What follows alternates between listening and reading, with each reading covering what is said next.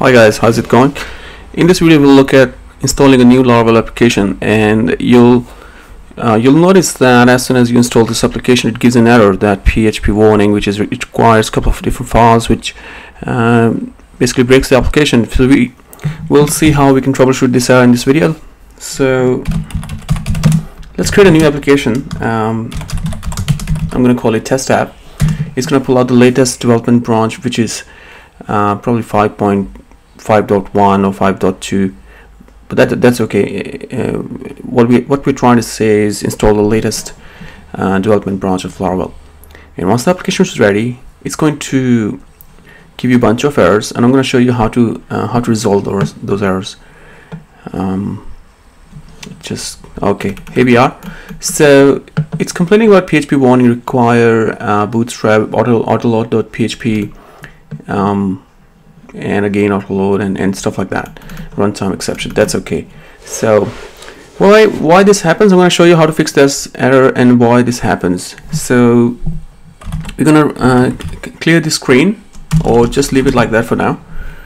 We're going to open the editor. I'm going to just bring my editor here, and this is one of the applications I've been working on, and I'm going to open this application which is here, test app, in a new directory, new window. Now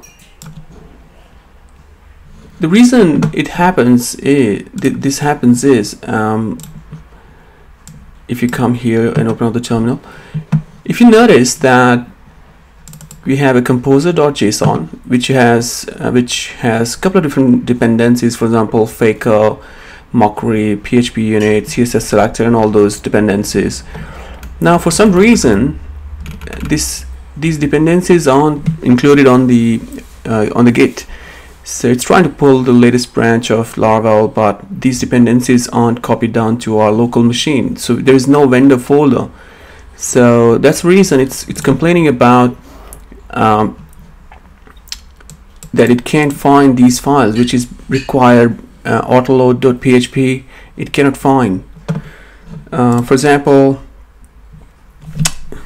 so if you just run compose, you can try to run like any command. For example, you can say php artisan and let's say config clear, and nothing will work because it cannot find these files, which is vendor/autoload. Now if you see vendor/autoload, there is no folder called vendor. So all you have to do is install those dependencies and run in the root of your project. You just run composer install either here, or you can also run here. You just have to go inside the folder after installing the app. So once you have installed the app like so, just go inside cd into that folder and run composer install, and what it does is essentially installs all these dependencies.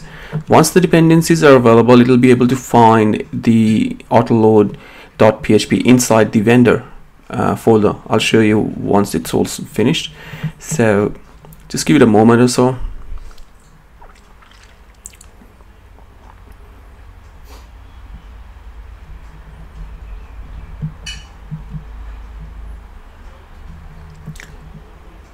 Some of them are core dependencies for Laravel itself to work, and some of those are like development for development purposes.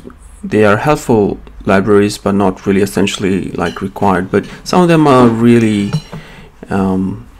we must use them. So previously they were all part of the Laravel package, but then people create a new application and they forget to run composer update, and they were probably using outdated libraries. So part of the reason they don't want to include this in the Git is that the moment you install your new application, you run composer install, so the latest updated libraries are downloaded, which makes complete sense because okay, good. So now it's giving some recommendation. That's okay, we don't need to worry about that. So it has done everything for us. Now we go back to our app and we see that there is a vendor folder. In that vendor folder, if you go inside the vendor folder, come to the right bottom, and they have autoload.php, which is autoloading all the class map for us. basically it returns the path, and that's it. And now if you try to run this command, which is config clear, it's going to run without any problem. And I hope this video helps you save some time, and make sure to subscribe and give it a like. Thank you so much. I'll see you in the next video.